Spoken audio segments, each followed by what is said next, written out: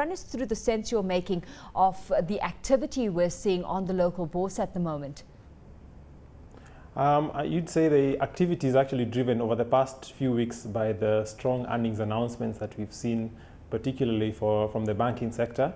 And these results generally reflect a resilient 2009 for most of these companies, and a strong outlook for 2010. I mean, barring some of the challenges that you highlighted in terms of the political environment, the expectation from an investor perspective is that the outlook is much stronger than it was last year. And I think, in my view, that is what is driving what we've seen in the stock market over the past several weeks. As you've highlighted, it's these trading reports, earnings reports that are standing in the spotlight, and particularly when it comes to the banking sector. But yesterday I came across an article saying that banking stocks at one-year highs have been placed on a hold watch list by some market analysts, a signal to investors that buying shares at this stage of the game might not yield capital gains in the short term. Do you share that sentiment? I would say that in looking at some of the earnings announcements by the third quarter of last year, I mean, we could see one could see that the earnings expectations were likely to be much better than 2008. So I think some of the price movements had already factored in the gains that were expected in terms of earnings, and therefore in terms of upward potential, that had already been factored in terms of the earnings for 2009. So I'd share that sentiment that maybe we have seen the results, the share prices already reflecting the expected strong earnings for 2009. That having been said, Einstein, on some fronts being anticipated is a correction of the stock market as a whole, especially after the earnings report season closes. Are you factoring in some kind of correction on the NSE 20? I think in terms of the expectations going forward, I have already highlighted the fact that we are in a fairly in terms of other factors outside the macroeconomic environment, like the political factors. I think seeing what happened 2 years ago, it's always quite important to factor in the element of the political factors. And so that could be one of the elements that could slow down the performance of the market. Therefore, it's always important to factor that in terms of the political aspect. But otherwise, as earlier mentioned, the growth in earnings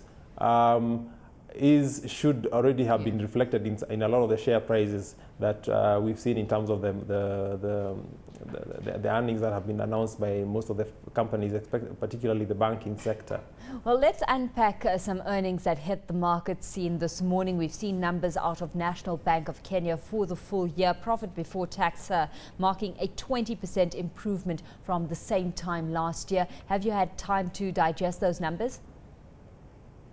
Yes, I think looking for, in terms of the National Bank, I think one of the things that is important to highlight, I think, is the fact that the earnings now indicate the bank has now effectively eliminated the deficit, the deficit that has been outstanding in its balance sheet, and is now in a position going forward to be able to pay its shareholders a dividend. I think the results have been achieved as a result of a fairly aggressive move into getting new customers, as well as trying to recover the old debts that had driven the bank into a fairly a deficit position. So I think it's a key milestone that the bank has been able to achieve in 2009. Well, what they have announced is that they aren't going to be paying a dividend. The directors are pleased to recommend, though, that a bonus issue in the portion of 2 ordinary shares for every 5 ordinary shares held will be paid forward. What do you anticipate market reaction to be to that announcement? I think over the last several years, we've seen a progressive improvement in the financial position of the bank, guided a lot also by the government's payment of some of the guarantees in terms of the bad debt position. So again, I think in terms of the recovery, that has been fairly gradual, and I think as much as it reflects a significant improvement in the profits of the bank, I would expect that one of the challenges in terms of the National Bank shares is that it's, the liquidity isn't that significant. But in addition to that, I think it's been fairly expected that the strong performance on the bank, as the banking bad debts continue to be collected, and as the bank makes an aggressive move into the market, I think similar to the earlier sentiments expressed, I would expect that there will be some movement and activity in the stock. But I think in line with the trend that we've seen in the market, that some element or some significant portion of those news have already been factored into the share price. Well, let's look at its privatization plans, because the bank's announced that it's now pushing back the sale of its government-held shares once again. It was supposed to be in June. It's now targeting December this year. I mean, are we ever going to see this come to the fore, especially at a time where we know that one of the other players, Equity Bank, has expressed a keen interest in actually acquiring a bit of this bank?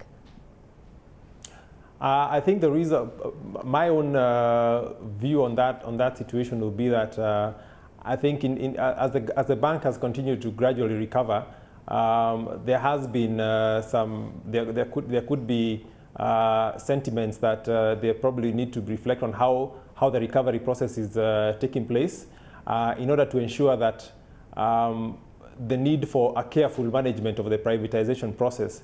I wouldn't want probably to go into the behind-the-scene aspects of the privatization process, because there could be, I mean, in terms of a lot of players, and looking back at the privatization process and some of the complexities that one would imagine will be taking place. But I think it's with a view to ensuring that the bank's interest and the stakeholders are effectively catered for, and therefore I think the idea is to carefully manage the process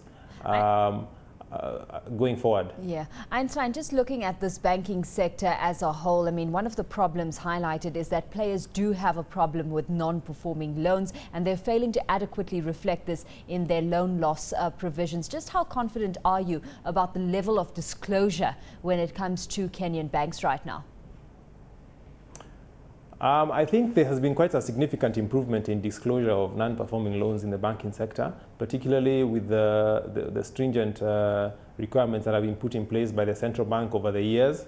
And I think as much as possible, looking at the results announcement in the banking sector, I would say that there has been quite a significant improvement in terms of the disclosure.